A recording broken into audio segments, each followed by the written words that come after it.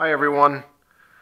So today I'm going to be installing the aux hub and the necessary wiring harnesses in my 2018 Mazda CX-5 Touring to get Android Auto and Apple CarPlay functioning.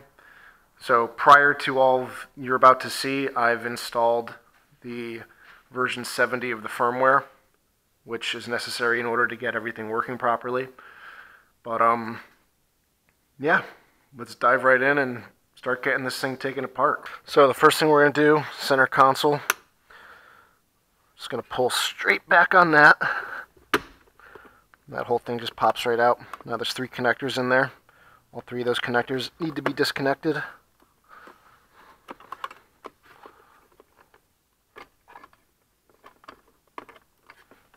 Once those are disconnected, the whole thing pops out.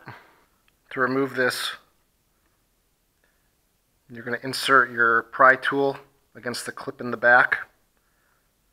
Twist that and push the unit straight down with your thumb. Same thing on the other tab.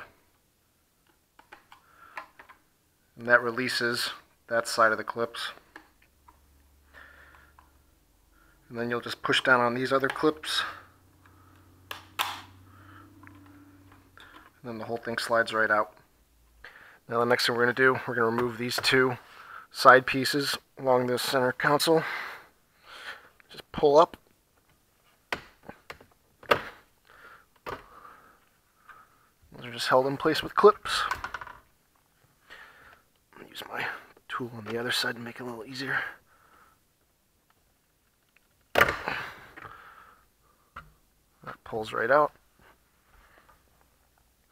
Next thing is going to be the commander knob, which is held in place with just clips. Lift that straight up and out. 2 connectors on the bottom. Both of those need to be disconnected.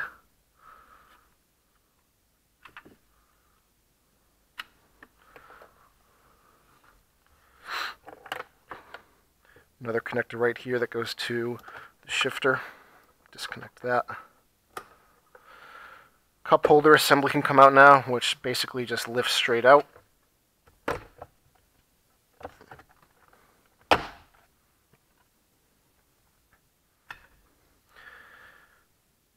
Now the shift assembly, whole thing comes off.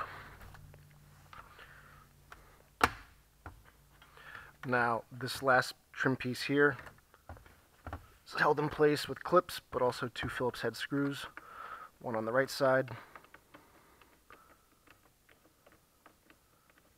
Take that out. Stick that in the door for safekeeping. Left side.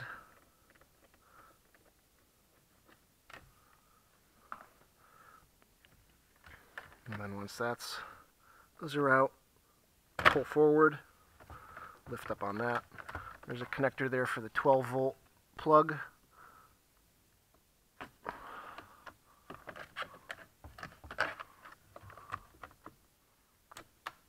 Use my trim removal tool to push down on that.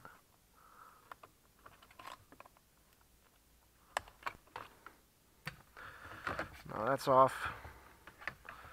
And this whole thing just comes right off the side.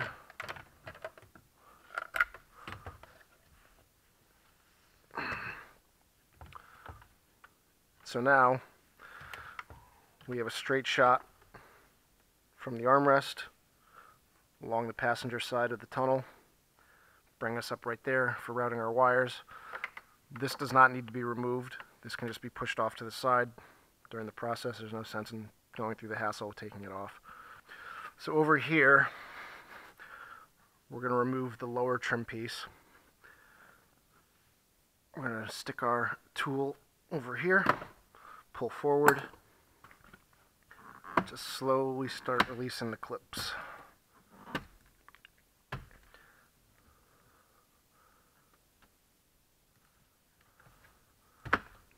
Now over here you're going to have to disconnect the connector for the push button start. Take that out.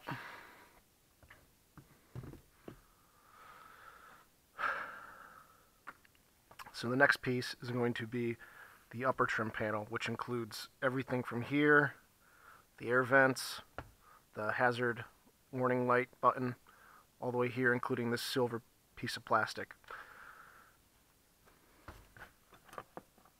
So what I'm going to do, I'm going to stick my tool right in there, start pulling forward, and there's a little grab spot right here you can put your fingers into.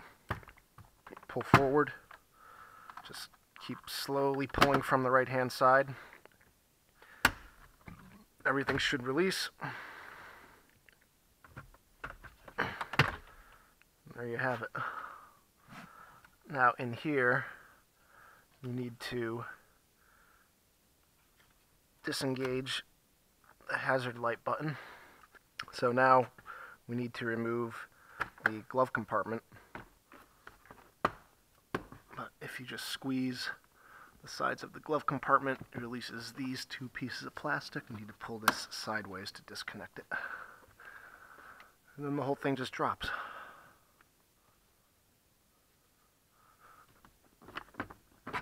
And you can lift that whole thing right on out. Now we have access up into the dashboard. I believe the cable is going to route somewhere through here, then up along this member right here. To disconnect the actual display itself, screw right here, another screw right there, and then two 10mm bolts. Okay, there's one.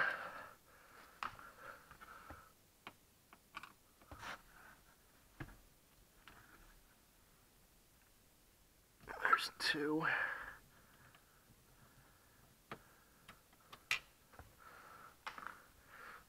Now we got our 10mm socket. Just gonna break those loose. There it is. That whole thing is loose now. So now the whole unit just pulls straight out. Get the chair a little closer so I can see in there. So it looks like we got a connector up here, another connector here, another connector there, another connector there, one more connector. And there we go, there's the whole unit removed. Alright everyone, back for part 2 here. We're going to get these cables in and get this finished up. So first things first, we're going to prepare the cables. So the end with the black and brown connectors, about 6 inches from the end, I'm going to start wrapping that with the sponge tape that they provided.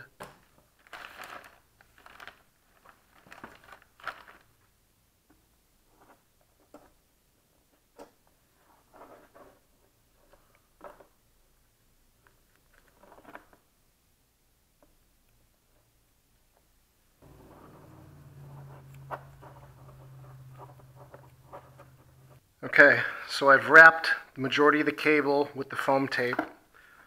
I have 4 pieces of the foam tape left for securing the old cable. So the next thing we're going to do is start working on routing the cable up to the screen. So I'm going to start routing the blue and the green end, which go along here up to the center of the dash. I'm going to start routing these through here.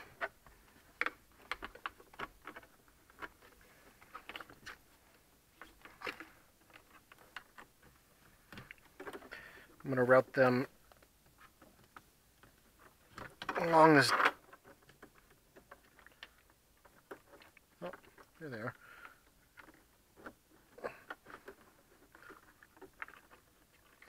Never mind, I got them. So I'm just going to pull this along. Being careful not to pinch it anywhere. In part 1, I had failed to remove this panel here in the passenger footwell. This needs to be removed in order to gain access. This is held in clip by clips 1, 2, and 3. So you can just pull on that, and that whole thing releases. And then there's a tab that the back end is stuck into. So I'm going to try and bring the cables right along here and then right straight up through.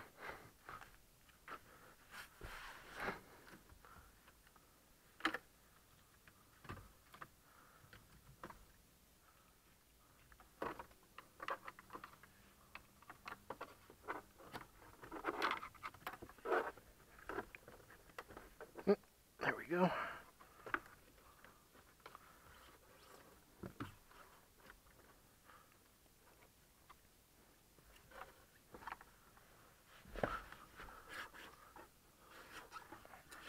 Just keep pulling those through until we have all the slack on the back end picked up. Okay, so we got all this slack down there now. And we have this here. So we're going to wrap the old connector right here with a piece of foam tape so that it doesn't rattle around. This is the green connector. I'm just going to wrap that up with the tape.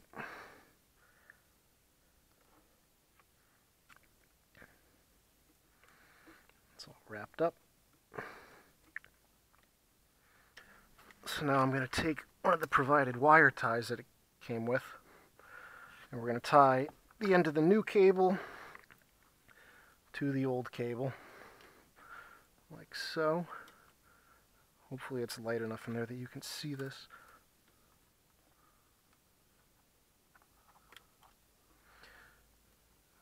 I'm bending back the old wire, taking the black and the brown connectors and the other connector that go to the aux hub.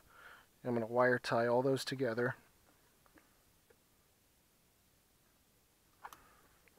And I'm going to take a pair of diagonal cutters, trim off the excess there. So we got the cable routed through. What I'm going to do to get the cables up through here, I have big hands. I know I'm not going to be able to get my hands in there. So I took a piece of coat hanger, and I'm going to run this down through.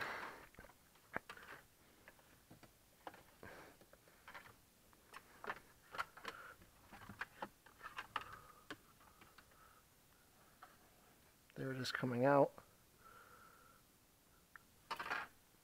And now, to get the rest of the cable up, if I can just get it up through here.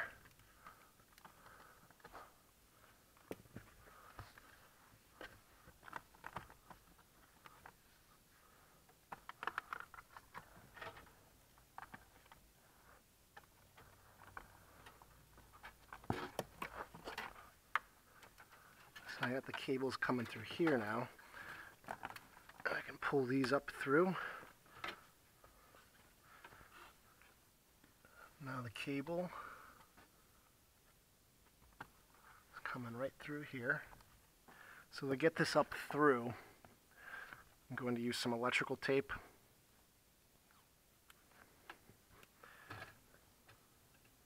Just going to attach these here.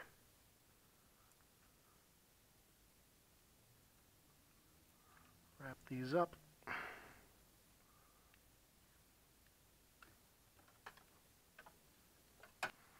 I'll leave a buddy tag on the end here, make it easier to pull that off.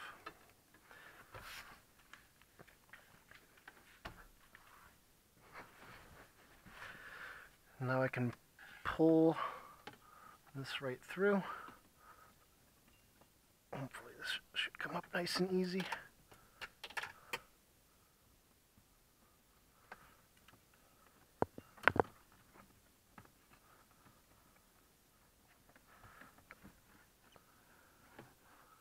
Alright, there we go. Remove the electrical tape. I'm going to start at the end, make sure I have enough slack.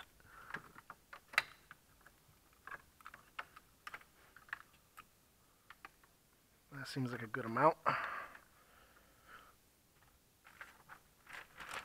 Grab a wire tie.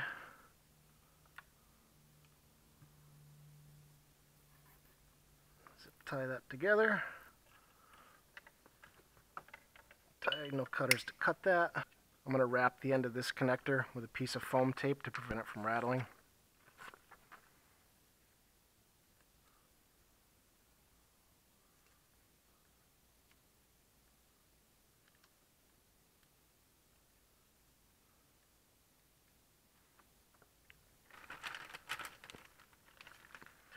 I'm going to use another wire tie to tie that back.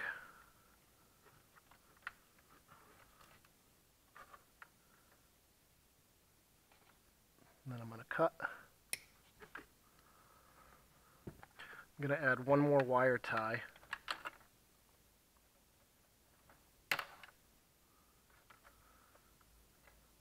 Securing this whole thing to this piece of plastic duct.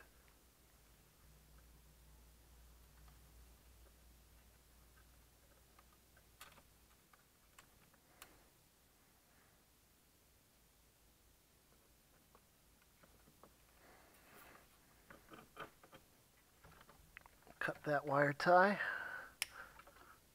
I'm happy with that. So all that's left now is to add a piece of foam tape securing that cable to that piece of steel. Tape that right there.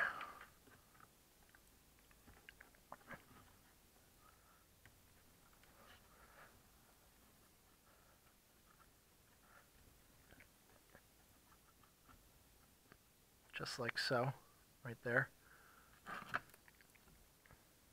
Now we can work on securing the excess. So next I'm going to wire tie this part up to that metal structure right there.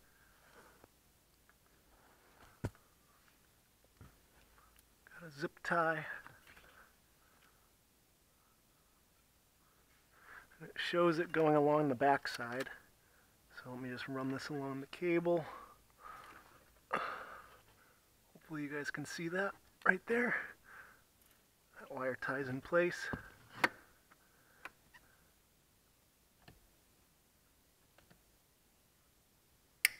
Cut off the excess. Now we're going to run,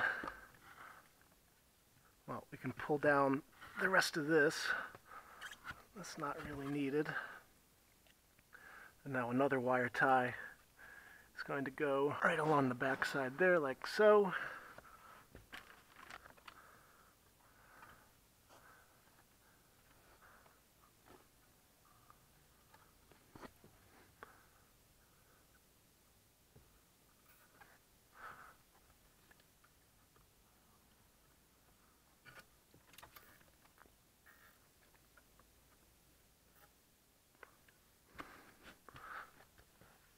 So that's zip tied to the other side of that piece.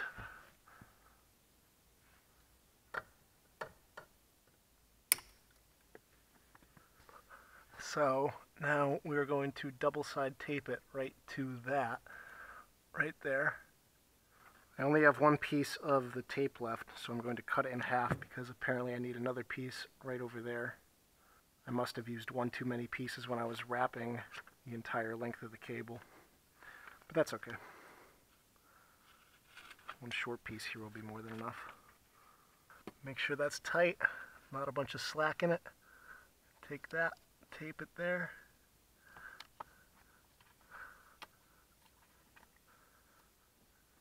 Press down on that real good, make sure that's really in there.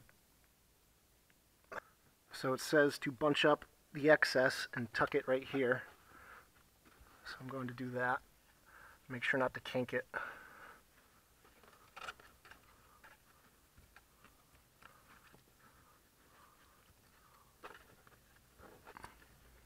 I'm going to actually tuck it up here. I think it'll be safer up there. And then one more piece of tape right here, connecting it to this metal.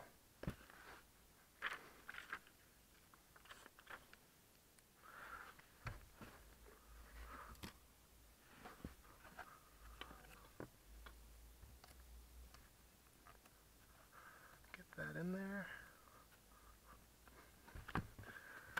See, tape that right to the metal piece there. And with that, I think we're pretty much done with routing the cable. The next step is going to be installing the new USB hub into the trim piece here, which you're just going to stick it, push straight down, and you can get this connected. We will not be using this brown connector here. Black is going to be the centermost of the two smaller connectors. Brown is going to be the outermost.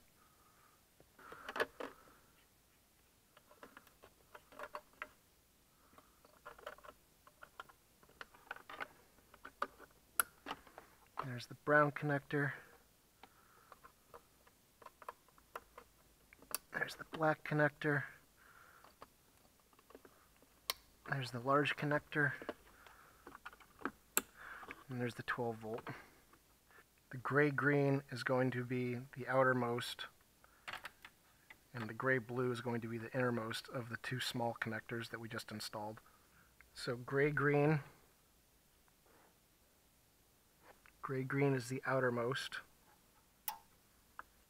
gray-blue is the innermost. We have this cable that goes up there. I believe that is the antenna cable right there.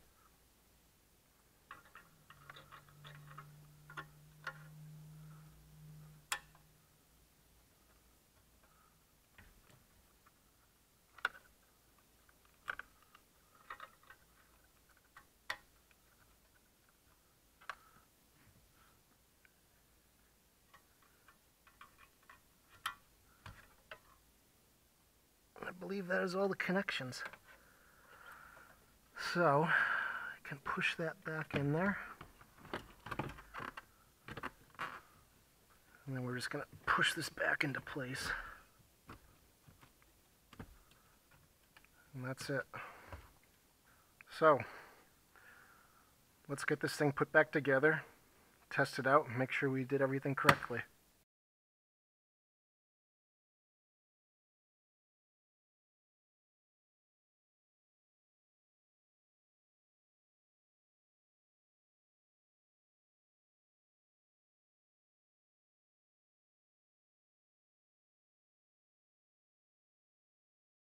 Here's the moment of truth.